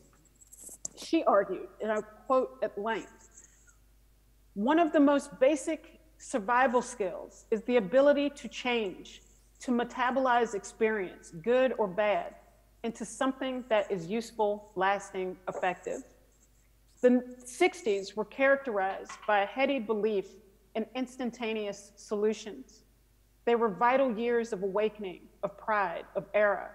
The civil rights and Black power movements rekindled possibilities for disenfranchised groups within this nation. Even though we fought common enemies, at times the lure of individual solutions made us careless of each other. Sometimes we could not bear the face of each other's differences because of what we feared those differences might say about ourselves, as if everybody can't eventually be too Black, too white, too woman, too man. But the future vision, which can encompass all of us by definition, must be complex and expanding, not easy to achieve. The answer to cold is heat. The answer to hunger is food. But there is no simple monolithic solution to racism, to sexism, to homophobia. Within each one of us, there is some piece of humanness that knows we are not being served by the machine which orchestrates crisis after crisis and is grinding all our futures into dust. if we are to keep the enormity of the forces aligned against us from establishing a false hierarchy of oppression, we must school ourselves to recognize that any attack against Blacks, any attack against women, is an attack against all of us who recognize that our interests are not being served by the systems we support. Each one of us here is a link in the connection between anti-poor legislation, gay shootings, the burning of synagogues, street harassment, attacks against women, and resurgent violence against Black people. This was from a speech Audre Lorde gave in 1982. Lorde, like King, was grappling with not only what is necessary for our movements to break through, but contemplating why the movements had not broken through. Today, we have seen in the US historic and unprecedented protests, followed by familiar patterns of backlash, retribution, and political retaliation, not just from the right, but from liberals just as vociferously in their own way. The challenge remains of building the mass movement against racist policing, but also the conditions that give rise to policing in the first place. These struggles are global because they stem from the entwined founts of slavery and colonialism, the foundations of racial capitalism. In all of our different geographies, nationalities, and contexts, we face ruling elites who hoard wealth and power while ruthlessly dividing the vast majorities to prevent the formation of solidarities and mutual struggle. The result is vast inequality, often justified by racism, religious bigotry, caste, nationalism, gender, sexuality. States across the globe then wield local police and utilize corrupted criminal justice systems to punish the victims of this inequality while managing and maintaining social inequality. This familiarity has produced empathic recognition, solidarity, and a sense of connection that has been missing since the so-called third world movements of the 20th century. Our context and situations overlap and diverge.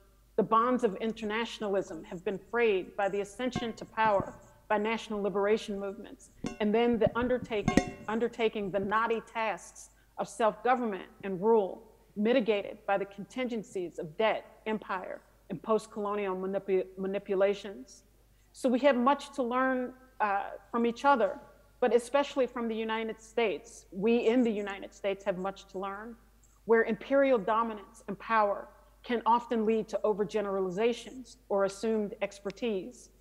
At the same time, our histories and contexts are different, producing different political realities, different possibilities, which will ultimately shape our different strategies and tactics. But we do know that when any of our struggles find success and undermine state power, state logics, our movements everywhere can be boosted. And we also know that the bigger and more powerful those states, the more consequential, which was part of the power of the 2020 protests. Thank you.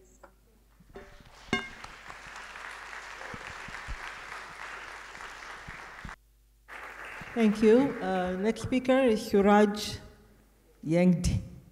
Okay, research associate in the Department of African and African American Studies at Harvard University. Thank you. Thank you so much. I want to utilize some minutes of the time I've been given to acknowledgements. I want to first of all acknowledge the director of Sharjah Art Foundation, Sheikh Hoor. I want to acknowledge the sweet email that Nidhi Mahajan sent, which I couldn't resist to acknowledge. Also Salah Hassan for engaging.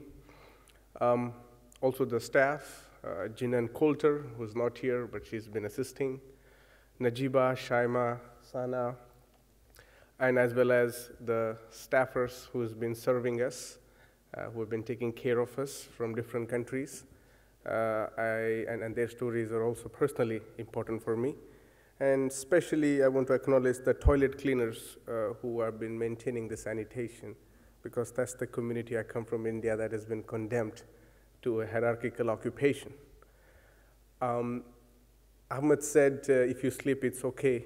I want to say, if I sleep, please be okay, because it's late in time as we speak. And the benefit of speaking at the last is to just say you acknowledge and you appreciate what they have said and you agree.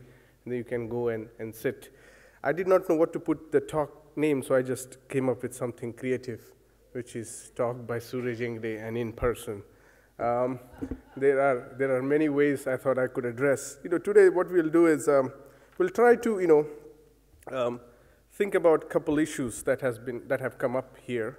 But also I've been thinking constantly, and this question animates my political as well as academic engagements. What will it take for a Dalit subject to become a global subject? What is it that is prohibiting from Dalit humanity to be acknowledged on the same plane as other humanities that are politically important, relevant? Is it because the Dalit presence is not there, partly a reason? But also, there could be many more layers that have hindered the Dalit examination of society to be buried, and so we need to exhume some of that. And when I say the Dalit subjectivity, the former untouchables legalized cruelty imposed upon them for 3,500 years, which Professor Gayatri Spivak was talking from her experiences as well, through the caste hierarchy that has retained a system that is just not notional. When I talk about caste, I also mean to talk geographies of expanse, and I want to talk about national. So the culmination of notional and as well as national into making of a certain humanity. And I've been thinking about this topic, about dialectical, the whole process, the formation of modern thought, especially if we can talk about Plato, but Hegelian engagement with the idea of dialectical as opposing as something more conversational. And I was thinking, there is particular aspect of what I would think about the position of Dalitical, what Dalit position offers in this case. I mean, it is a contesting space, but it is certainly which engages with sensibility to rise, to make your nerves engaged within your own bodily patterns. And it is, I think, a method of reaching consciousness of shared wisdom. And we are all seeking for the final goal, the apotheosis, the something that needs to be attained. And the mortification of a human body, the fear around what's going to happen, that question is addressed by the enlightened one in India, the Buddha. And I was thinking about the logic of metta. Metta in commercialized bourgeois sense from the Bay Area has become an accessible app on your iPhone and available on Play stores for you to meditate for 2.5 minutes and seek liberation in those terms. I don't mean to say by those accessible wisdom, but it's a deep engagement with your own fears, with your own self, with your own darkness, but also with your position into a society that Ambedkar, in not absolute, but in certain terms, defined as the Navayana, the new vehicle of this Buddha's thought. And this, the position of the is limited, not necessarily to the engagements that I will go down and speak about within the human parenthesis, but also the non-human beings, which is also engaging and producing new lives. And so the position of the Dalitical is certainly a dialectical nature of the thing and the being. It resists against single complexities of the conditions, but relies on the durational apotheosis of an original shared theology, which is a doctrinal endorsement of phenomena and experiences. It is a method of reaching consciousness of shared wisdom that I talked about. The Dalitical positions itself in the multi-citational, and I say citational with the C, and multi-transmorphobic convening that invites dialogue and compassion as a base of any theory. To reach a final goal pathways are set up. There is a way that you need to walk to achieve the final wisdom, but the walking is not accessible to everyone. The Dalitical approach is to start without imposed fears and insecurities of others, to find the common ground of flexibility and not rigidity, finding roots with OU and passages through the nothingness into creating of a new world order is the concern of the project of Dalitical. However, it is not limited to the world. It is about finding the world in the community, in the individual, like lover of every seasons. This position posits in between, acting as a bridge to not reach conclusive dialectic, but be like nature, or if you will, water, that has a property of the world to survive, without which we cannot really exist. It is also having the property of moving, and also it is responsible for rising of civilizations. And in this position, what we need to also understand that when we think about society, there are certain frameworks that are not necessarily approachable. And in today's context, what we are seeing is the society is overwhelmingly decided by this neoliberal jargon. And yesterday, we were talking, Zaid was talking also about this neoliberalism, and we have had this conversation around it. Within the neoliberal cleavages, where we have this new idea of diversity and trying to find easy solutions to the age-old problems, which is basically a 2-minute Maggi noodle type of solution, which doesn't really work in societies that have really not addressed their own issues. So I think what I feel is neoliberal cleavages have also produced neoliberal leakages. And what are those leakages? The empire within a certain financial market, as well as cultural and religious market that continues to dominate, there are certain leakages within those there are pores that are existing within those chambers as well. And of course, when we talk about America, Black Lives Matter movement is one, but it is not the only one. The geography has to be decentered. We really need to look out for other experiments and other experiences. So I was appreciating Brother Ahmad talking about this, and I think these neoliberal leakages that are existing amongst us needs to be foregrounded. In this sense, the rise of a new culture politics that has been debating with each other on the issues, on less material, but more on emotional sense. So neoliberalism, not just finding a global metropole or centers of finance, but also how I feel. Emotion has become a paradigmatic narrative of this new kind of counter-revolution that we see in our time. This has given rise to also a diasporic activism. I want to be respectful of this, but also I want to be identify about the identities of conveniences that one can be in the diasporic spaces. And diasporic spaces operates in different nationalities, different contexts. I'm talking especially from the context of the groups and the figures I study, where West or the local country where you are living becomes the primary channel of investigating or understanding your society. One might have relatives a few generations from back home, but when you become diaspora, it really becomes a dual responsibility to not fall into the trap of this new wave of activism. And many times within the Dalit struggle as well, what we have noticed and across different forums that I've observed was the experiences of a host society is different, certainly, from the society that we study. But the cultural experiences have so much meddled the imagination of one's imagined motherland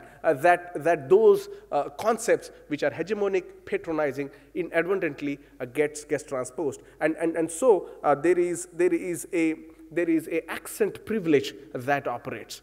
Even in these spaces, if you come in our part of the world, if you have a certain American or a British accent, you're almost a first-class citizen right away without even qualifying, having to qualify yourself. And I think this has penetrated into what has become an identity of convenience. One can really jump on being a person of a certain color or certain identity, at the same time hold on to certain locations of their own privileges. And so what has thus done is this has created a peekaboo activism. You can hide and then immediately show whenever the time has come. And such peekaboo activists exists amongst ourselves within the accent paradigms of the hegemonic order. And we need to really need to find various ways. And also, there are limitations to concepts that were developed a century ago.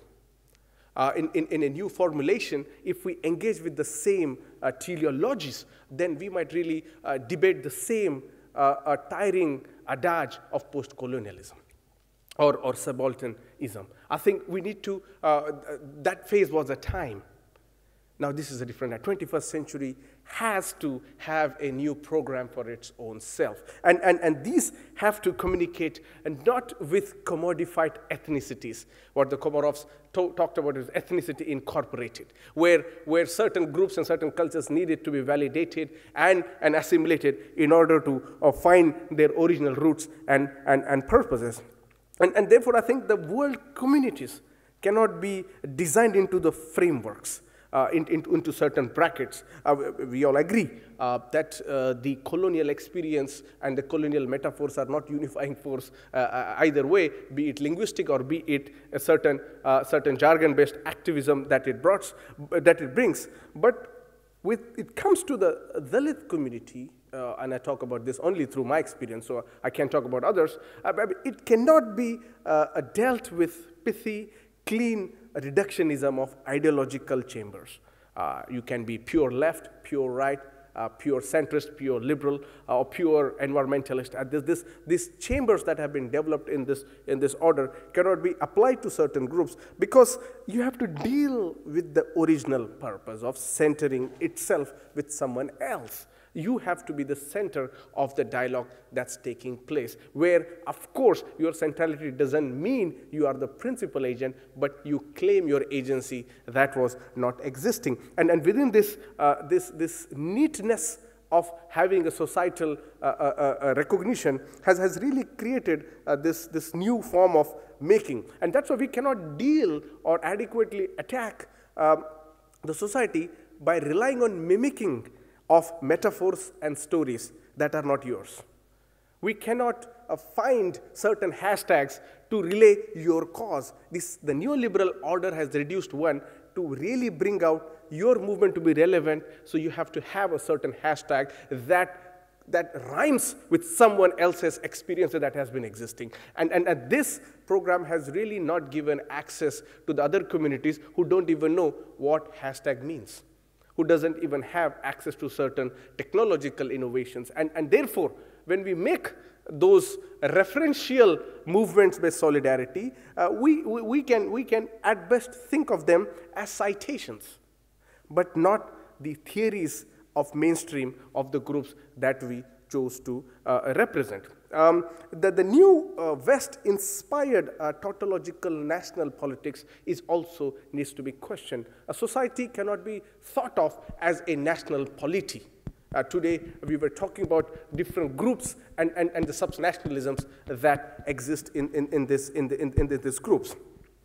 Within this West-inspired, West is central, and Western part of geography can be part, but it cannot inform our imaginative cartography. And it's not just the notion of ideological thinking, but it is also how we build the future. Today and erstwhile, when we talk about neoliberalism, it is not only the white man or the white woman, it's also your brown and black man and black woman occupying the same positions at IMF and World Bank and other prestigious institutions. That also needs to be brought to order. Reductionism of a certain kind will certainly not give a place. And if you have to talk about global finance, we are in this country, in UAE and other parts of the Middle East. You can go to Russia, you can go to India, you can go to South Africa. You will notice these new forms of surrogates operating in this financial markets. And if our critique has to come from that moment, we really need to find and bind more theories. So how do we grapple or deal with the neoliberal categories that are today, which is not only limited to identity-based or certain pigmentation-based or certain caste-based or certain class-based, but these neoliberal categories are really what we could loosely call as micro identities, which really is becoming a part of the mainstream sentiment. And in this, the focus of a critique of a certain, in our case, it's a Brahminical critique, doesn't take place. Professor Spivak confessed herself as a person coming from a Brahmin community whose ancestors have harassed my ancestors for those many thousands of years. And it took, I'm sure, a lot of time for her to come to that stage. And there are many Brahmins who operate.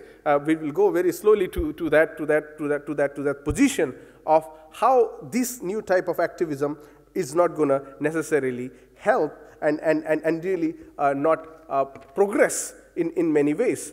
And so for us, it's also about the non-human lives that collaborate. There is flora and fauna, the ecology that is part of it. One can talk about climate change in a capitalist language funded by the billionaires who are responsible, again, to create a new alternative extraterrestrial life. But our existence has always been in collaboration. One does not need to cite that we are ecological or climate change activists. And what does mean? Animals' subjugation is one of the best ways to justify human arrogance over the non-beings, and we declare them as beasts.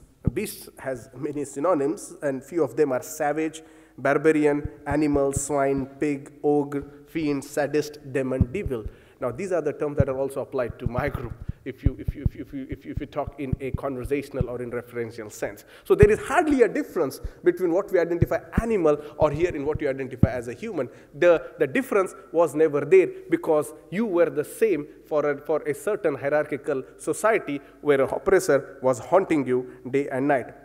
So the approaches to non-human life has to be, now there is a debate, there is a case that is going on in New York where an elephant, I think the elephant's name is Lucy, they are declaring if this elephant can be granted the status of a human. Now what we really missed out in this debate is we are really still believing in the divides of animal and human. We are really trying to prioritize the beingness, and I think we really need to think, and I really would like to uplift the idea thought through Heidegger what being, the Dasein, meant in a philosophical construct which was always trying to profess and trying to evolve in its old sense. And since caste is not necessarily a South Asian phenomenon, we really need to find out how caste exists within Arabic societies. I know some studies of Yemen, but there has to be much more robust analysis of what caste means. And I've been thinking about the underdogs of society, the underrepresented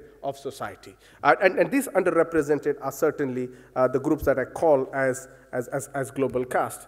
And what are one of those the defining aspects of, and this can be something that might approach or appeal to one of you: enduring stigma, humiliation, striving for recognition as human, a fear of pollution from the outcast, there's strict endogamy, minority status, spiritual ascent, bloodline through inheritance, control of the body politics as an accessible labor to be disposed, judicial and police officials, also known as the carceral state, in favor of maintaining caste supremacy, denying basic access to material and non-material resources through the state and laws. And I think these are one of the few chambers that we need to perhaps look at when we are engaging a new form of politics. And therefore, we have to think not only against the idea of colonization or colonialism and the colonial concept like we have, but also we need to find out the histories and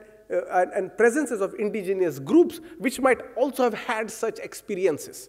Now, the terminology might be different. We might call it something else. Like Brother Ahmad was saying, we don't call it in certain sense the societies that we have, but the experiences have been similar. We don't talk about these pre-colonial existence. And so I would like to reduce colonialism to, at least in India, the legalized colonization rule was 90 years.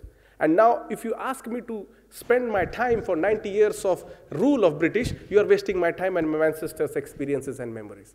I would rather go to the original archives of where we came from, where we informed, and what was the presence. I would like to end with this few artworks by the Dalit artists, where this Dalit artist actually, because Dalits were denied access to clean water, and this is a very interesting interface that the artist brings, where she collects 108 glass tumblers, where she's mixing this with cow dung, cow urine, milk, ghee, and yogurt, and to really mix it and just approaching people where there are 2 bottles in this, which consists of cow urine, which is considered more pure than a Dalit living in the household.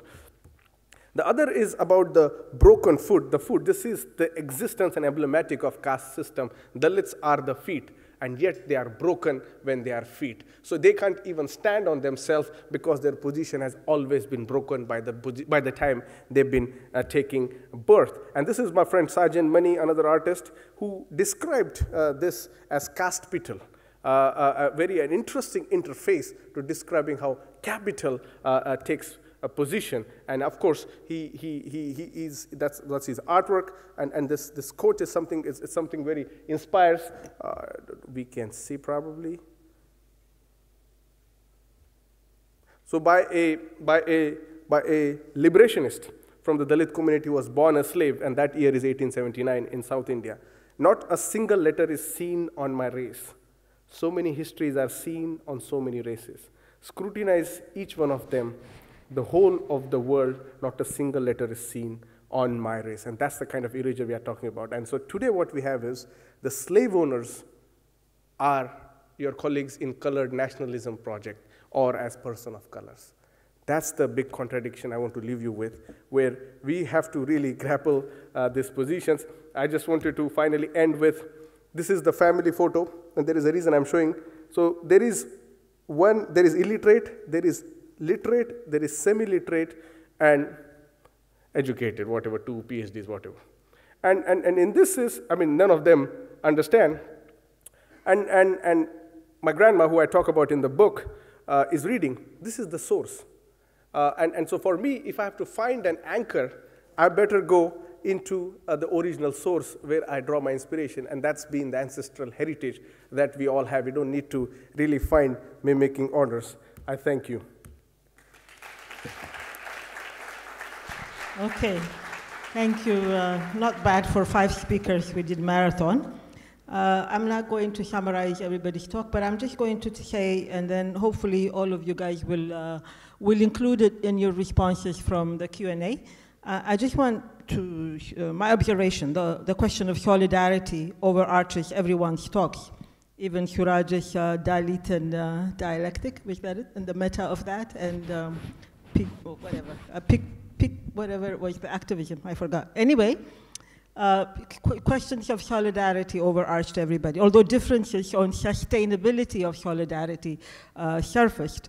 Russell seems to think that BLM or Black Lives Matter galvanized solidarity throughout, and he thinks of the promises of solidarity on new, what he called new internationalism. I've heard you say that when Noura Ekrat talked too. And Professor Keeanga talked about the urgency for new formation and new coalition, new social movement because of the backlash that the Black Lives Matter movement has been confronted with. So my question is, and then I hope you guys include it in your responses.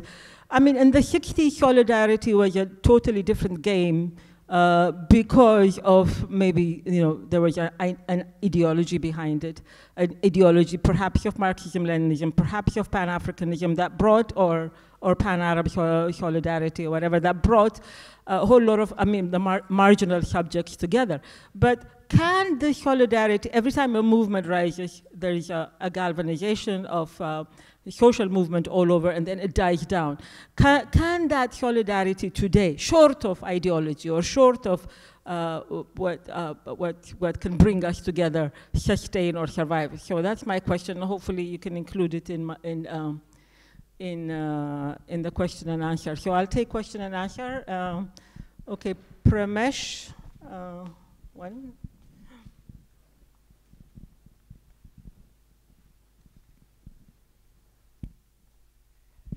Thank you very much. That was an exhilarating panel. But I have a very specific question, and I want us to ask if we could unpack this idea of racial capitalism. Because it does seem to me that there's a shift in the concept of work, in the way in which immaterial labor, for example, has taken hold of the kind of imagination, the global imagination, and the way in which it has reconstituted categories of race and the relationships between race and capital. So I wondered if you could say a little bit about, what work we want racial capitalism to do in this conjuncture. Okay, can I start with Professor Rickford or Professor Keeanga? I forget it. Mahata. Okay. Can I start with you, Russell? Did you get the question? Did you get the question, Russell? They didn't get the question. Are they on? Okay, can you guys want to stop?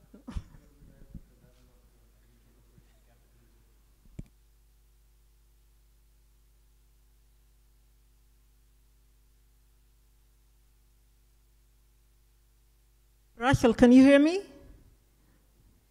Okay, did you get the question? Did you get the question? Okay, can you get a stab at it?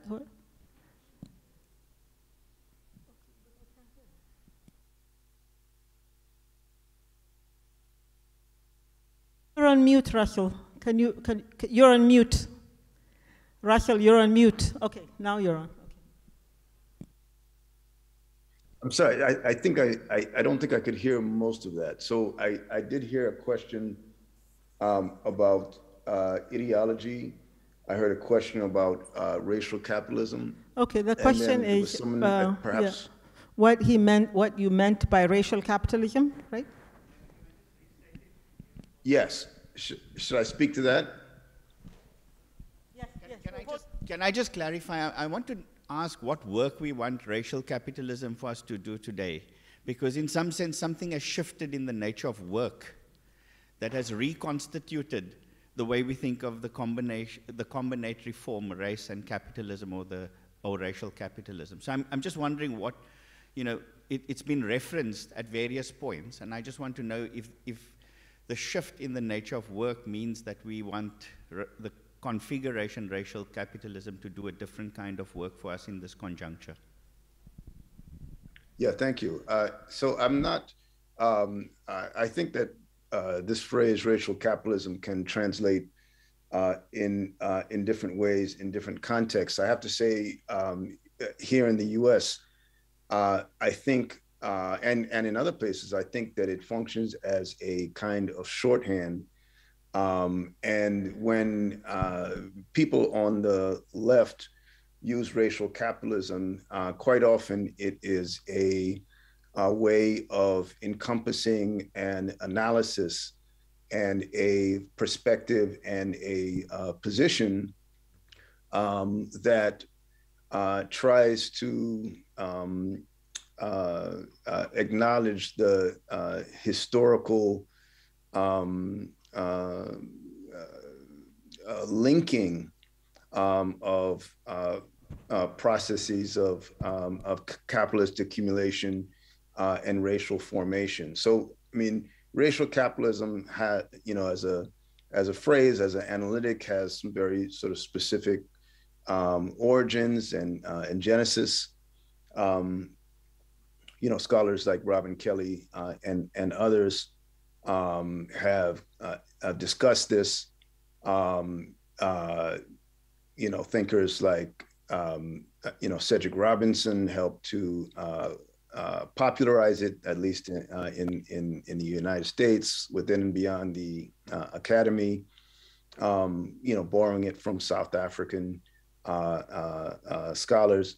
But I mean, I think, for me, when I say racial capitalism, it's a way of intervening in debates on the left about, the sort of the relative significance of race and class. And it's a way of gesturing to an analysis and understanding and acknowledgement of the mutually constitutive, realities of our oppression.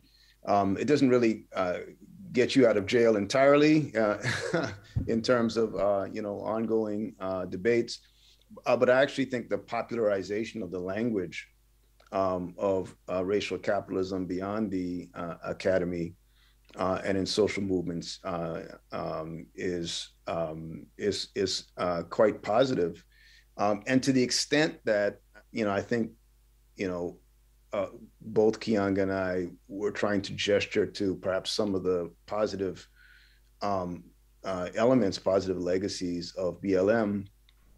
Part of it is that BLM, unevenly, imperfectly, but it did help to popularize a kind of anti-racist analysis that was rooted in history, was rooted in a critique of power, and was rooted in sort of a structural critique of economic exploitation that included an awareness of class.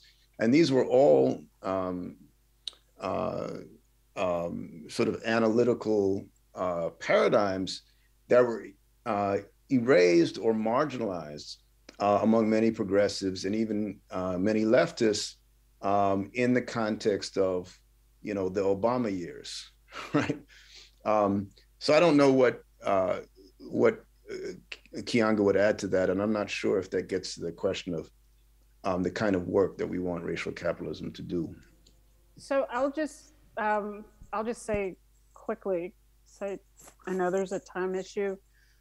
I agree with how Russell has characterized the kind of larger context, but then which racial capitalism is its more recent deployment in the U.S. I also think that the work that racial capitalism is doing is still viable and tangible, which is to say that in the U.S. in particular, there's a way in which race is still powerful in extractive practices from the state and private capital. There's a way in which race is still leveraged in ways that both extract from Black and brown communities, but also is leveraged against ordinary white people and the amount of money that people are willing to pay to escape from Black people, to get away from Black families. And so mostly this has to do with real estate, where racial capitalism and the ability to leverage race as a factor in the development and creation of value is still quite powerful. And I think that the observations of King, even if some of the technical categories of work have changed, is still important. In the US, the way in which lower wages and salaries of Black people have become normalized is often, unfortunately, seen as a benefit to white people, when the real beneficiaries of this arrangement are the stewards of capital.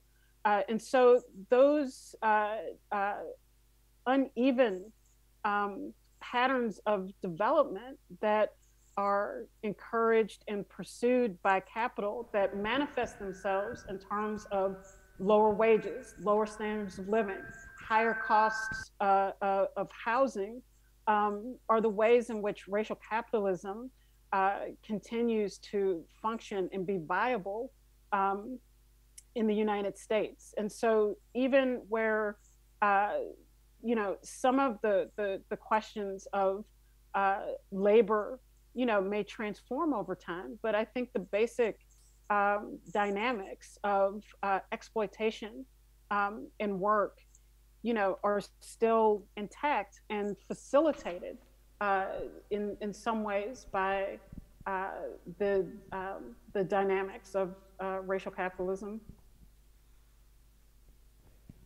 I'm just going to come in, and if I'm wrong, I want my brother Suraj to correct me. So I think that caste is a very specific example of racialized capitalism, because you extract labor from somebody of the oppressed caste based on what caste they are.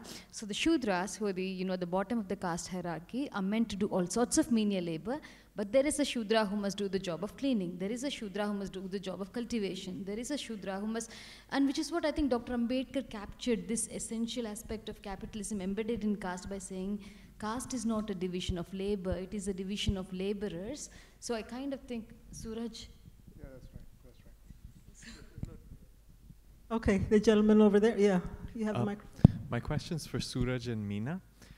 You know, after the keynote yesterday by Gayatri, and she's famously known to have said, as a critique of subaltern studies that developed in India especially, to kind of critique the metropolitan post-colonialism in subaltern studies, of basically the class composition of a lot of subaltern studies scholars and luminaries, that they're actually missing the point of, if I can reduce it to something between the rural and urban divide, and kind of the rural subject becomes the object of study for a lot of the thinkers of, say, subaltern studies. But I think in more recent times, we're seeing something which is not guilty of, not dismissive of urban critiques, urban voices that are coming with positions of caste struggle or anti-caste struggles, yeah? So what I wanted to ask was, even say in Professor Spivak's presentation yesterday, she left us with this subject that is a victim of all of the kinds of racial, caste, and capitalist oppressions. And the subject is primarily located in some rural kind of a context. So how do you both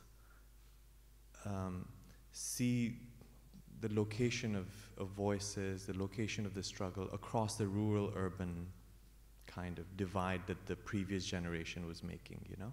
Because there was a kind of divide between the rural and urban that was being made when critiquing subaltern studies.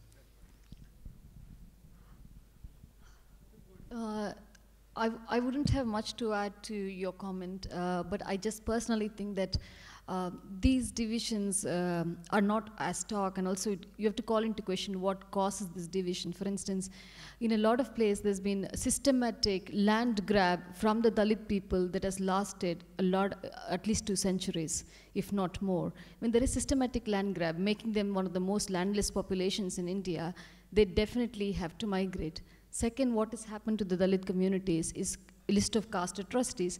So I have a friend, a Marathi friend, who says to me that people were fleeing the Kilvenmani massacre and settling in Dharavi.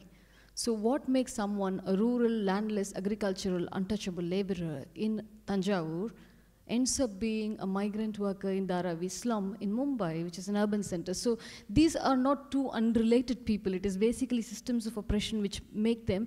But there is also constantly, like I visited this atrocity zone in Dharmapuri 2012, where 300 homes of Dalit people were burnt because of intercaste love marriage between a Dalit man and a dominant caste woman.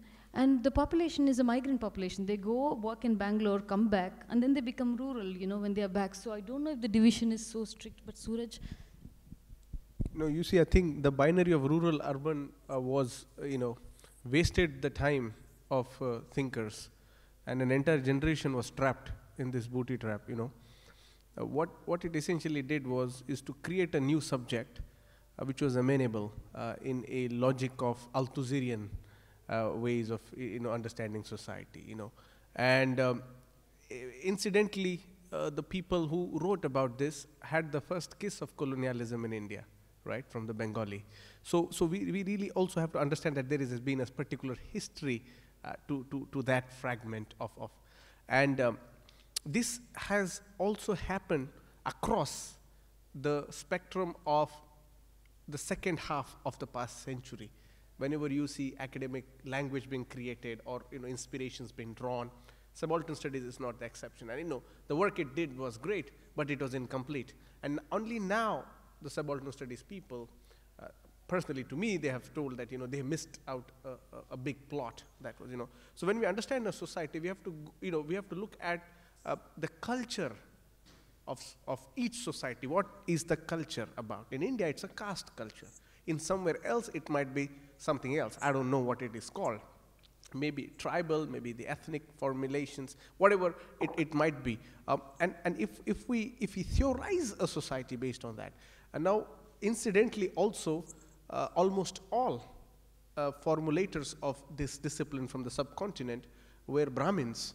If not Brahmins, they were Brahmin convert Musalmans. So they were still Brahmins. They just had a name, Muslim name, but they were from the convert caste groups. So what we saw in this project was a new philosophy that they were trying to propose, which didn't really provide an adequate solution. It really made good academic departments. Even now students write thesis on postcolonialism, and I ask them what is there more to write about, which must be there. I mean, literary canon can do that, you know, but also in anthropology and historiography, we really need to reorient, and I think this generation needs to be educated on that across the board. This generation within different geographical locations have to be told that this is also the new question you need to posit, or else what happens with the question of race, or what happens with the question of gender.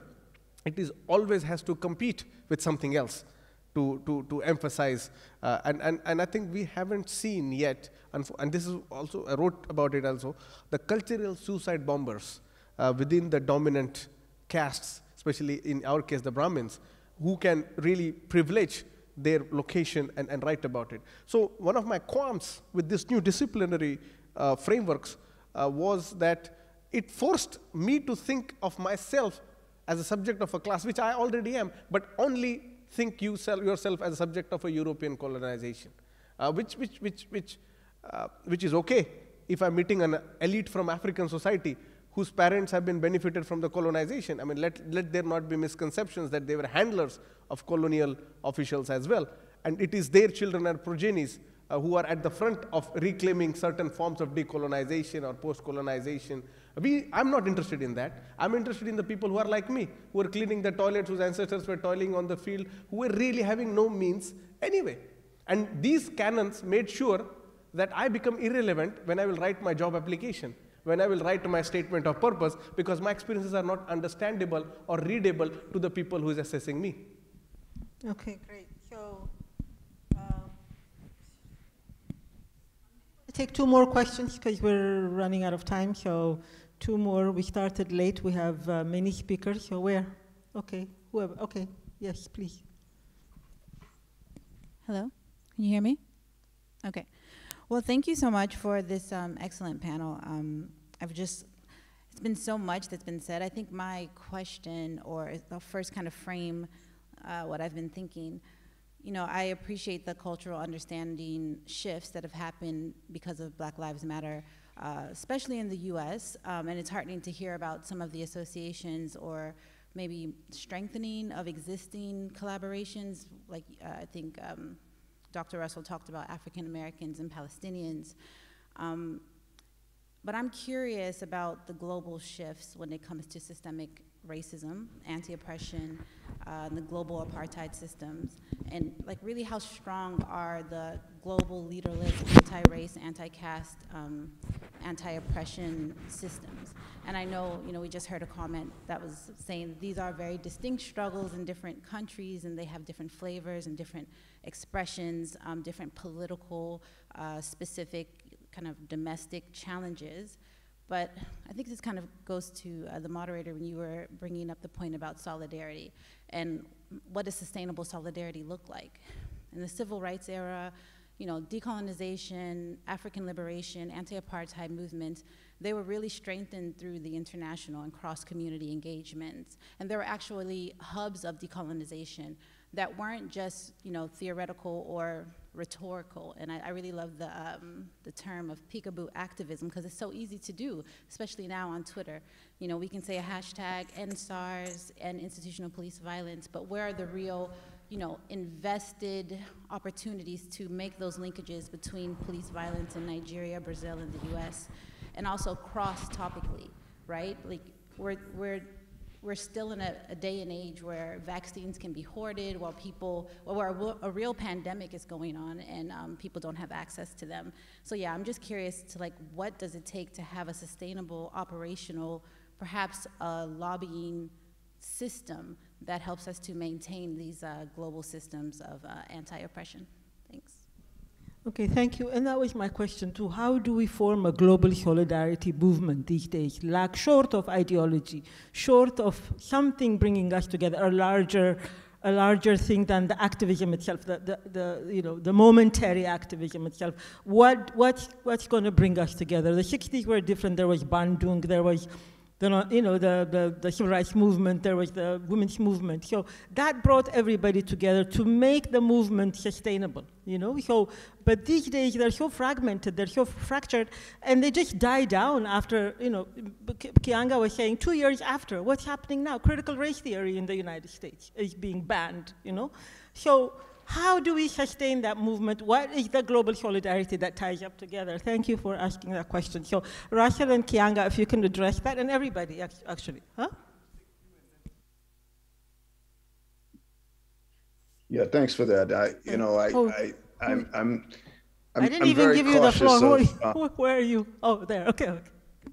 Sorry. Go ahead. Should I continue? My question may be relevant to the same. Can you hear me? One more. Let me take one more question, okay? Just one more question. I thought you were saying. Okay, go ahead. Yeah. Go ahead, sir. So my question is that if India is a caste culture, and like a COVID, it was a local and it becomes a global problems, and the Indians are moving everywhere. You can find either in the colleges, universities, or the employment, or in the government. Then this caste culture can be a global problem. And so what should be some kind of, global move for this? Thank you. Rachel, now you can, and then Keeanga can go. Rachel, can you hear us? Hello? Rachel, can you hear us? Can you hear? I can hear you now. Okay, can you go ahead? Okay, go ahead. Yes. So I was going to say I'm very cautious about sort of over romanticizing 1960s solidarity and internationalism, because I think that those movements, whether we're talking about Pan-Africanism, whether we're talking about Marxist-Leninist movements, decolonial movements, anti-imperialist movements, I think they experience many of the same issues of fragmentation, the sort of questions of ideological consistency, the problems of elite capture. I mean, many of the things I think we're talking about today, I certainly there were differences. I mean, when you have, at the level of the state, sort of real institutional apparatus of anti-imperialism, and whether you're talking about Algeria or Cuba or other sort of government infrastructure to bolster and provide the framework for these kind of solidarities, and the actual sort of physical meetings and mingling that's essential to building solidarity from below. I think that was important, and in the absence of much of that today, I think that's part of the reason we find ourselves flailing for some sort of concrete basis for sustaining these movements. And I think that Keeanga's raised one of the critical questions, right? How do we sustain and deepen these movements, right, in ways that are actually become threatening to structural oppression? And I would just say briefly, within the United States, I have been somewhat heartened to see the proliferation within the context of BLM and other sort of grassroots democratic movements, including, wildcat strikes, more sort of radical environmental movements, et cetera. I've been heartened to see the proliferation of what I call kind of grassroots, counter institutions. Sometimes it can be, people's assemblies at the level of communities or neighborhoods.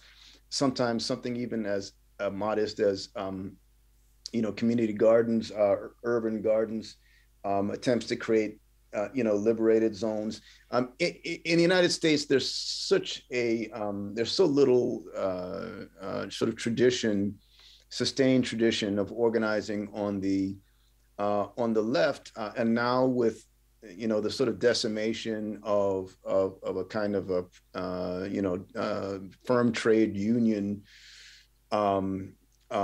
infrastructure, then people are really sort of flailing about for a kind of institutional apparatus for spaces where we can not only develop sort of independent social critiques, but begin to act on them systematically, where people's consciousness can be transformed, and they can begin to kind of engage in practices of anti-racist and anti-capitalist solidarity. So for me, I think that's a start. It's not enough to sustain maybe the most progressive, the most anti-capitalist, the most internationalist elements of Black Lives Matter. I do think that we have to build an infrastructure on the left that includes, rebuilding trade unions. And within the United States, I believe it has to happen well beyond the Democratic Party, as Keeanga suggested. Yeah, I'll just add to that. To me, there are a couple of things. One is that, I can only speak from my own experience and scholarship here in the United States, but we haven't achieved that level of solidarity internally within, this one context of the U.S. I mean, the Black Lives Matter movement is really not just the Black Lives Matter movement, but this whole past period of Trumpism, which on the one hand produced the largest number of demonstrations in American history, beginning with the Women's March in January of 2017, where between 3 and 6 million people took part in demonstrations that were against Trump, to more protests in that 4-year period, eventually punctuated by the protests in 2020, than any other point in American history. And out of that, very few linkages, connections between different social movements were formed. Even within the Black Lives Matter movement, where there has been an emphasis on decentralization, diffusion, and a rejection of any formalized leadership. We all know that leaderships exist, but they exist without accountability and any kind of formal role. There's no cohesion between those groups. So the idea to go from the extraordinary fragmentation within the United States to then, global solidarities doesn't really take into account the fractures, the realness, the concreteness of the fractures and fissures that exist here in the first place. And there are all kinds of reasons for that. I think we have to talk about the role of NGOs and the way that they help to constitute silos, the way that they encourage the kinds of tensions between different movements and different struggles. And my suspicion is that that's not just a local context, but that is probably a global context as well. The proliferation of philanthropic, monetary power, the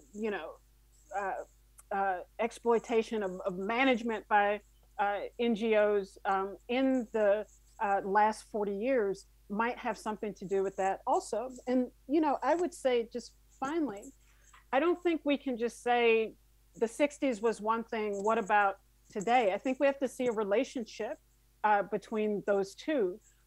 which is to say that if in the 60s that part of what bound these different groups in different contexts together was that you had people who were excluded vying for positions of leadership and who saw some commonality in different countries and different contexts between those struggles. And that was part of the basis of solidarity between groups in the US, groups in anti-colonial situations in Africa, across Asia. If that was part of the basis of foundation, what does it mean for those formerly excluded groups to rise into positions of power?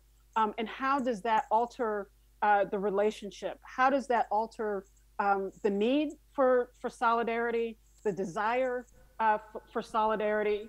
I'm not particularly sure. I mean, this is what I was trying to get at with what does it mean for national liberation movements to come into power? And how does that change the dynamics between their relationships to not just groups within the countries of which they are now ostensibly leading, but how does that change their relationship to other groups of formerly excluded people who are also aspiring to positions of power or who have achieved them? And I think that that has to be part of our analysis of what has happened to the kind of solidarities that were a feature, even with all of their contradictions and problems, but that still existed, that were a feature of the 1950s and 60s and the 70s. What happened to them? How do we understand that in the context of moving from exclusion